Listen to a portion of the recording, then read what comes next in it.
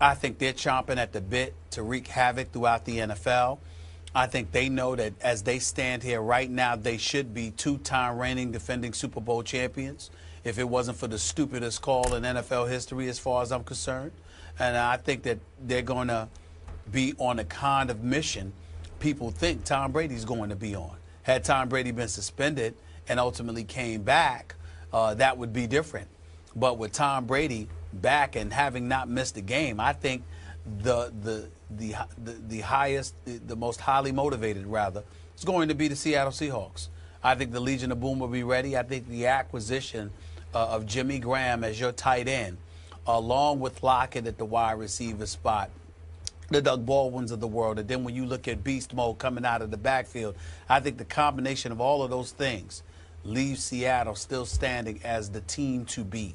And I think they will be on a hellacious mission. And anybody who gets in their way is going to get annihilated when it counts most. I think that the Seattle Seahawks will win the Super Bowl title.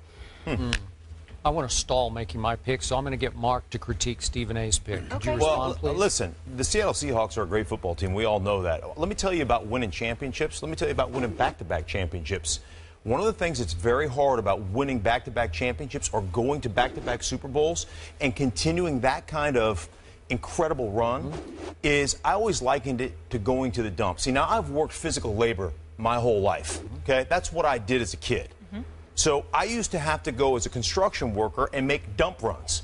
I would go to the dump to dump the garbage and dump all the scraps. I would always keep certain things that were good for throwing.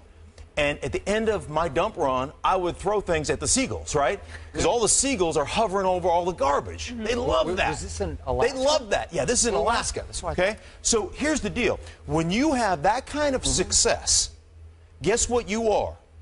You're the garbage at the dump, and 31 other teams are those seagulls hovering over the dump trying to pick your scraps up. And what happens to you as a football team is, one, you have to pay guys. So there's certain guys you can't pay. You've got to pay the Russell Wilsons of the world, so there's certain guys that you can't come with contracts with. All of a sudden, people within that organization get disgruntled. Listen, man, I had as much to do with that championship as him, Cam Chancellor. I had as much to do here. And so eventually what ends up happening, you lose a couple guys. You lose a cornerback out of the Legion of Boom. All of a sudden you lose a couple special teams players. You lose the glue that holds things together within a locker room. And what ends up happening is eventually you get weakened. That are key because they are, like I said, that glue that bonds a locker room together, and eventually it weakens you to the point where you don't go back to back championships. You don't go back to a Super Bowl. So I don't think they're going to a Super Bowl. I think that division is the toughest division of football.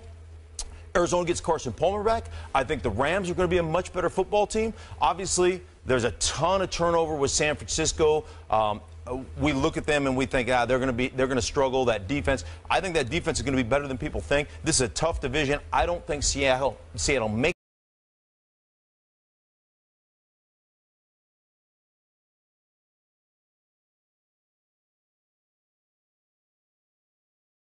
And I can't even remember because the preseason is irrelevant now.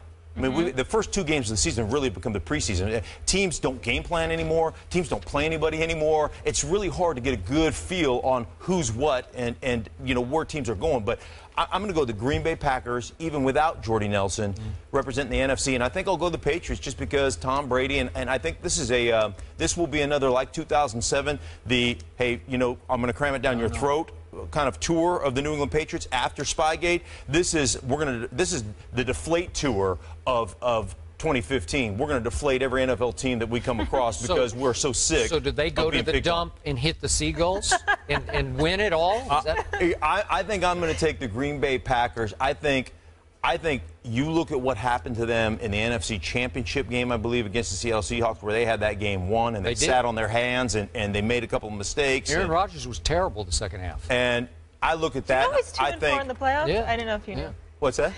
Aaron Rodgers 2-4 in the playoffs since the Super Bowl. Yeah, well, I think they are the more motivated football team. I think they go to the World Championship game, and I think they win it.